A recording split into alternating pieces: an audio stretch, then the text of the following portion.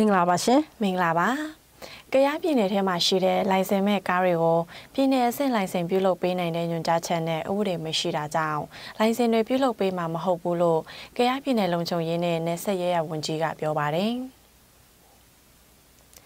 ရင်းနှီးမြုပ်ခဲ့တဲ့ထိုင်းမြန်မာနယ်စပ်မဲလကရင်ဒုက္ခသည်စခန်းအတွက်အရေးပေါ်အကူအညီတွေလိုအပ်နေတယ်လို့ဒုက္ခသည်စခန်းတာဝန်ရှိသူတွေကပြောပါတယ်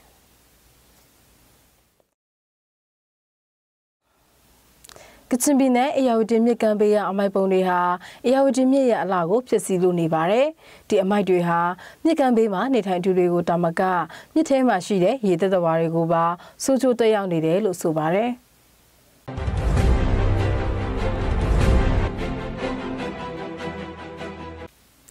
မွန်ပြည်နယ်မှာမိဘမဲ့ကလေးဦးရေ200နီးပါးရှိတယ်လို့မွန်ပြည်နယ်ဝန်ကြီးချုပ်ဒေါက်တာအေးဆန်ကပြောပါတယ်။မွန်ပြည်နယ်အတွင်းမှာမိဘမဲ့ကလေးဦးရေ200နီးပါးရှိတယ်လို့ရင်ခွင်မဲ့ကလေးများရှော့ချရေးနဲ့ကာကွယ်ဆောင်ရှောက်ရေးအတင်းရှေ့လုပ်ငန်းစဉ်ဆွေးနွေးပွဲအခမ်းအနားမှာမွန်ပြည်နယ်ဝန်ကြီးချုပ်ဒေါက်တာအေးဆန်ကပြောပါတယ်။လက်ရှိမွန်ပြည်နယ်မှာနိုင်ငံတော်ကအတိမတ်ပြုထားတဲ့ဂေဟာမှာမိဘမဲ့ကလေးဦးရေပေါင်း200နီးပါးရှိပြီးအတိမတ်မပြုရသေးတဲ့ဘုံကြီးကျောင်းမှာဆောင်းလျှောက်ထားတဲ့ကလေး6800ကျော်မှာမိဘမဲ့ကလေးဘယ်နှဦးရှိသလဲဆိုတာကိုတော့အတိအကျမသိရသေးပါဘူး။မိဘမဲ့ကလေးတွေကိုဆောင်ရှောက်ဖို့အတွက်မွန်ပြည်နယ်မှာဂေဟာတစ်ခုဖွင့်လှစ်ဖို့စီစဉ်နေပြီးအခုလိုမိဘမဲ့ကလေးတွေရှော့ချလာနိုင်အောင်မွန်ပြည်နယ်အစိုးရနဲ့အစိုးရမဟုတ်တဲ့အဖွဲ့အစည်းတွေဖြစ်တဲ့ NGO အဖွဲ့အစည်းတွေပူးပေါင်းပြီးတဆက်ချားနည်းနဲ့မလိုအပ်ပဲကိုယ်ဝင်မရလာနိုင်အောင်ဘယ်လိုကာကွယ်တားဆီးရမလဲဆိုတာတွေကိုအတိပညာပေးဆောင်ရွက်ဖို့လိုအပ်တယ်လို့ဒေါက်တာအေးဆန်ကထောက်ပြပြောဆိုခဲ့ပါတယ်။ဒုအဖြစ်ဆိုလို့ရှိရင်ဆင်မတို့မွန်ပြည်နယ်မှာမရင်းမှုတွေများပြားလာတာပေါ့နော်။မရင်းမှုတွေများပြားလာတဲ့အခါနီးမျိုးစုံနဲ့အကြမ်းဖက်ခံရတဲ့အခါမှာအခြေအနေအကြောင်းအရာအမျိုးမျိုးကြောင့်ကလေးသူငယ်တွေကိုဆွန့်ပစ်ကြတယ်။အဲဒီမှာဆွန့်ပစ်တဲ့မိခင်တွေကိုဘယ်အပြစ်တင်နေလို့မရဘူးပေါ့နော်။အဲဒီတော့မဆွန့်ပစ်ခင်မှာတို့ကာကွယ်ရမယ်။အခုလိုကလေးတွေကိုဆွန့်ပစ်လိုက်ရတဲ့အကြောင်းရင်းဟာအမျိုးသမီးတွေလင်ပိုင်းဆိုင်ရာအကြမ်းဖက်မှုခံရပြီးမလိုလားအပ်တဲ့ကိုယ်ဝင်တွေကြောင့်ရရှိလာတဲ့ကလေးတွေကိုတာဝန်မြှချင်းတလို့တစ်ဖက်ကလည်းပတ်ဝန်းကျင်တွေရဲ့ကဲ့ရဲ့ရှုံချတဲ့အပြောဆိုတွေကြောင့်မွေးပြီးသားကလေးတွေကိုစေးုံတွေမှာအမိုက်ပုံတွေမှာဆွန့်ပစ်ကြတာတွေရှိတယ်လို့ကလေးဆောင်ရှောက်ရေးဌာနကိုပို့လိုက်တာတွေလည်းရှိကြောင်းမူပြည်နယ်လုံးဆိုင်ရာအမျိုးသမီးနဲ့ကလေးစွမ်းရည်မြင့်တင်ရေးရှေ့ဆောင်အဖွဲ့မှဆရာမဒေါက်ခင်တန်းထွေးကပြောပါတယ်ဆွန့်ပစ်တဲ့ကလေးငယ်တွေကိုမွန်ပြည်နယ်လူမှုဝန်ထမ်းဦးစီးဌာနကတာဝန်ယူဆောင်ရှောက်ထားတာတွေလည်းရှိပါတယ်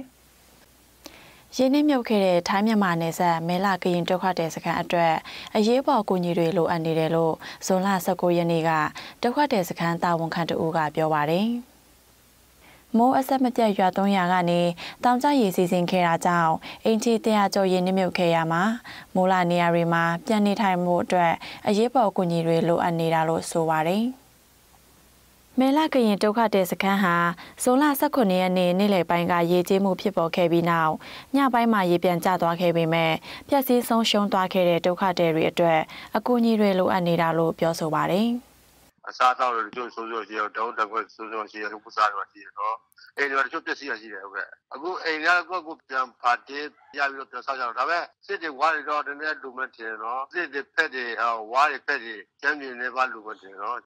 ့နေ့ခင်းပိုင်းမှာရေကြီးခဲ့တာကြောင့်လူအသေးပြောက်မရှိခဲ့ပေမဲ့တောင်ကျရေစီးဆင်းလာမှုများတာကြောင့်ဒုက္ခသည်တချို့ဟာသူတို့ရဲ့ပစ္စည်းတချို့ကိုတည်ယူနိုင်ခဲ့ခြင်းမရှိဘဲဆုံးရှုံးခဲ့ကြတယ်လို့လည်းဆက်ပြောပါတယ်။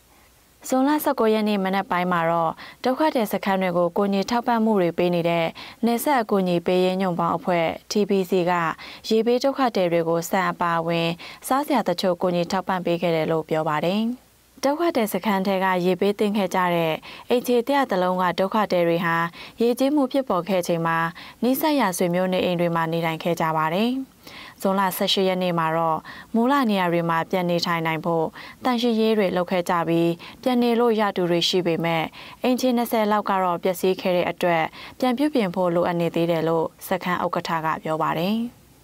မဲလာဒုက္ခသည်စခန်းမှာအခုလိုမျိုးရေကြီးမှုမျိုး1996ခုနှစ်မှာတစ်ကြိမ်ကြုံခဲ့ရပြီးလူဦးရေ39,000ခန့်ရှိတယ်လို့စခန်းတာဝန်ရှိသူတွေကပြောဆိုပါတယ်။ကျောင်းသားဦးရေ400ကျော်မိခိုနေရတဲ့ကရင်ပြည်နယ်လိုင်းဝယ်မြို့နယ်မြိုင်ကြီးငူစစ်ပေးရှောင်းစခန်းကစာသင်ကျောင်းတစ်ခုမှာကျောင်းဆရာဆရာမအခက်အခဲကြောင့်စာသင်ကျောင်းမှုရပ်ဆိုင်းထားရပါတယ်။ စစ်ပေးဆောင်စခန်းကစာတင်အရွယ်ကလေးငယ်တွေပညာသင်ကြားနိုင်ဖို့အတွက်ဖွင့်လှစ်ထားတဲ့ဒီစာသင်ကျောင်းတွေမှာဇွန်လ1ရက်နေ့နဲ့2ရက်နေ့2ရက်ပဲစာသင်ကြားခဲ့ရပြီးဒီနေ့အထိစာဆက်လက်မသင်ကြားနိုင်သေးပဲရပ်နာထားရတယ်လို့အေးလင်းမြရှင်စစ်ဆောင်စခန်းအတွင်ရေးမှူးစောအောင်ဝင်းထွန်းကကရင်သတင်းစင်ကိုပြောပါရယ်လူဦးရေ9000ကျော်ခလုံးနေရဆဲဖြစ်တဲ့မြန်ကြီးငူစစ်ဆောင်စခန်းကကလေးငယ်တွေပညာရေးအတွက်လွန်ခဲ့တဲ့နှစ်တာကာလကစပြီးစခန်းအတွင်းယာယီစာသင်ကျောင်းတွေဖွင့်လှစ်ပြီးတင်ကြားပေးခဲ့ရာကနေဒီနှစ်မှာဆိုရင်အဲ့ဒီစာသင်ကျောင်းတွေကိုရပ်ဆိုင်းရမယ့်အခြေအနေတွေဖြစ်ပေါ်လာတာဖြစ်ပါတယ်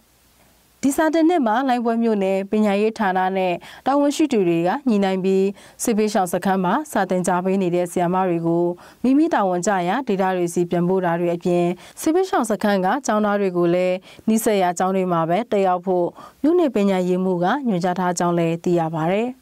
မြန်ကြီးငူစစ်ပေးဆောင်စခန်းကစာတင်ကျောင်းတွေကိုအစိုးရပညာရေးစနစ်နဲ့တူငယ်တန်းကနေစတုတ္ထတန်းအထိတင်ကြားပေးနေပါတယ်။အရင်နှစ်တုန်းကတော့ဆီယာမ10ဦးနဲ့ကျောင်းသူကျောင်းသား400ကျော်တက်ရောက်ခဲ့ပါတယ်။ကယားပြည်နယ်အတွင်းရှိလိုင်စင်မဲ့ကားတွေကိုပြည်내အစိတ်လိုင်စင်ပြုလုပ်ပေးနိုင်တဲ့ညွှန်ကြားချက်နဲ့ဥပဒေမရှိတာကြောင့်လိုင်စင်တွေပြုလုပ်ပေးမှာမဟုတ်ဘူးလို့ကယားပြည်နယ်လုံခြုံရေးနဲ့နယ်စပ်ရေးရဝန်ကြီးဗိုလ်မှူးကြီးမြင့်ဝေကပြောပါတယ်။ဥပဒေနည်းလမ်းတွေကိုလိုက်ရှာတဲ့အခါမှာအခြားနည်းလမ်းနဲ့ဆောင်ရွက်ဖို့အစီအစဉ်ဥပဒေမှာမတွေ့ဘူး။အဲဒါကြောင့်အခြားနည်းလမ်းမရှိဘူး။ကယားပြည်နယ်အတွင်းစီးနှင်းအသုံးပြုနိုင်မဲ့လိုင်စင်တွေကိုပြုလုပ်ပေးဖို့အစီအစဉ်ရှိမရှိဇွန်လ17ရက်နေ့မှာပြုလုပ်တဲ့ကယားပြည်နယ်အစိုးရရဲ့ပြည်သူ့အတွက်ဒုတိယသက်တမ်းတစ်နှစ်ကာလအတွင်းပြုပြင်ပြောင်းလဲရေးဆောင်ရွက်ချက်များသတင်းစာရှင်းလင်းပွဲမှာမြင်မြန်ခဲ့ရမှာအခုလိုဖြေကြားခဲ့ခြင်းဖြစ်ပါတယ်။ဇွန်လ6ရက်နေ့ကစပြီးပြည်내အဝင်ထွက်ဂိတ်တွေမှာဝင်ရောက်လာတဲ့လိုင်စင်မဲ့ကားတွေကိုဖမ်းဆီးအရေးယူမှုတွေဆောင်ရွက်ခဲ့တဲ့အတွက်လိုင်စင်မဲ့ရင်အသုံးပြုသူအများပြားကစိုးရိမ်ပူပန်မှုတွေရှိခဲ့ပါတယ်။တချို့တော့ဒေတာခန်တွေကလည်းပြည်내အတွင်းသွားလာအသုံးပြုနိုင်မဲ့လိုင်စင်တွေကိုပြုလုပ်ပေးဖို့ဆန္ဒရှိနေကြပါတယ်။ပဲဟေကနာဒီမိုကရေစီအစိုးရကိုဟဲဒီမိုကရေစီအစိုးရဆိုပြီးတော့ပြည်သူလူထုရွေးကောက်လို့သူတို့လွတ်တော်အစိုးရဆိုတာဖြစ်လာပြီလေသူတို့အစိုးရဖြစ်ပြီးဆိုရင်မရှိသေးတဲ့ဥပဒေကိုရှိအောင်လုပ်ရမယ်မကောင်းတဲ့ဥပဒေကိုကောင်းအောင်လုပ်ရမယ်အဲ့လိုပေါ့နော်ဒီဟာလုပ်ဖို့ဥပဒေမရှိဘူးလုပ်ထုံးလုပ်နည်းမရှိဘူးလို့အဲ့လိုပဲပြောနေမယ်ဆိုရင်မဟုတ်သေးဘူးလေကယားပြည်နယ်အတွင်းလိုင်စင်မဲ့ကားတွေအသုံးပြုမှုကို2018ခုနှစ်မေလ30ရက်နေ့ကနေဇွန်လ9ရက်နေ့အထိတပတ်ကြာပညာပေးပြုလုပ်ပြီးနောက်ပိုင်းကယားပြည်နယ်ဝင်ထက်ဂိတ်တွေမှာဖမ်းဆီးအရေးယူမှုတွေပြုလုပ်ခဲ့ပါတယ်။ကယားပြည်နယ်အတွင်းလိုင်စင်မဲ့မော်တော်ယာဉ်ဝင်ထွက်သွားလာမှုလျော့နည်းစေဖို့ရည်ရွယ်ဆောင်ရွက်ခြင်းဖြစ်ပြီးဖမ်းဆီးကတည်ဆဲဥပဒေတွေနဲ့အညီအမှုဖွင့်အရေးယူဆောင်ရွက်သွားမယ်လို့အစိုးရကထုတ်ပြန်ကြေညာထားပါတယ်။2019ဇန်နဝါရီလရဲ့စာရင်းအရကုန်းလမ်းပို့ဆောင်ညွှန်ကြားမှုဦးစီးဌာနကယားပြည်နယ်ထံမပုံတင်ထားတဲ့ယာဉ်အမျိုးအစားအလုံး9000ခွဲကျော်ရှိတယ်လို့သိရပါတယ်။ရခိုင်ပြည်နယ်ကအမြောက်ဦးမြို့ကိုယူနက်စကိုဝင်ရေးဆောင်ရွက်နေတာ90%ပြီးစီးနေပြီဖြစ်တယ်လို့သိရပါတယ်။ရခိုင်တွေရဲ့ရှေ့ဟောင်းမြို့တော်မြောက်ဦးမြို့ကိုယူနက်စကိုစီရင်ဝင်နိုင်ဖို့အတွက်အစိုးရအပါအဝင်ပြည်တွင်းပြည်ပပညာရှင်တွေနဲ့ဆောင်ရွက်နေပါတယ်။အဲ့လိုဆောင်ရွက်နေတာလက်ရှိမှာ90%အထိပြီးစီးနေပြီလို့ယူနက်စကိုစီရင်ဝင်နိုင်ရေးဆောင်ရွက်နေသူတွေကပြောပါတယ်။ကျမတော့လာစဉ်အစည်းအဝေးကျမတို့တွေကနေပြီးစီးမှုပေါ့နော်အများနဲ့ညှိနှိုင်းအစည်းအဝေးလာစဉ်ရှိပါတယ်လာစဉ်အစည်းအဝေးမှာကျမတို့တွေရဲ့မှန်းဆချက်ကတော့ကျမတို့ဖက်က90%လောက်တော့အားလုံးပြီးတော့ရှိနေကြပါပြီဆိုတော့ကျမတို့2019စက်တင်ဘာမှာအပြီးရေးဆွဲပြီးတော့မှတင်ပြနိုင်မယ့်အနေအထားတွေတော့ကျမတို့ဖြစ်လိမ့်မယ်ဆိုတော့ပညာရှင်အားလုံးကလည်းလက်ခံထားကြပါပြီမြောက်ဦးမြို့ကရှေးအောင်ဖျားပဒိုစီတီတွေကိုပြန်လည်ပြုပြင်ထိန်းသိမ်းနေတာတွေမှာလည်းနီးလန်းမမှန်တာတွေရှိတဲ့အတွက်ရှေးအောင်ယဉ်ကျေးမှုအမွေအနှစ်တွေဆုံးရှုံးနေတယ်လို့လည်းပညာရှင်တွေကထောက်ပြနေကြပါတယ်။လက်ရှိမှာမြောက်ဦးမြို့ကမြို့လယ်ချောင်းမှာရေစီးရေလာမကောင်းတာတွေနဲ့မြို့တွင်းမှာအမိုက်တရိုက်တွေရှုပ်ပွားနေလို့ကမ္ဘာအညစ်ပတ်ဆုံးမြို့အဖြစ်နိုင်ငံတကာပညာရှင်တွေကသုံးသပ်ထားပါတယ်။ကချင်ပြည်နယ်မြစ်ကြီးနားမြို့အေယာဝတီမြစ်ကမ်းဘေးကအမိုက်ပုံတွေဟာအေယာဝတီမြစ်ရဲ့အလားကိုဖျက်ဆီးလိုနေပါတယ်။ဒီအမိုက်တွေဟာမြစ်ကမ်းဘေးနေထိုင်သူတွေကိုသာမကမြစ်ထဲရှိရေသက်သက်ဝါတွေကိုပါစိုးကျိုးတက်ရောက်နေပါတယ်။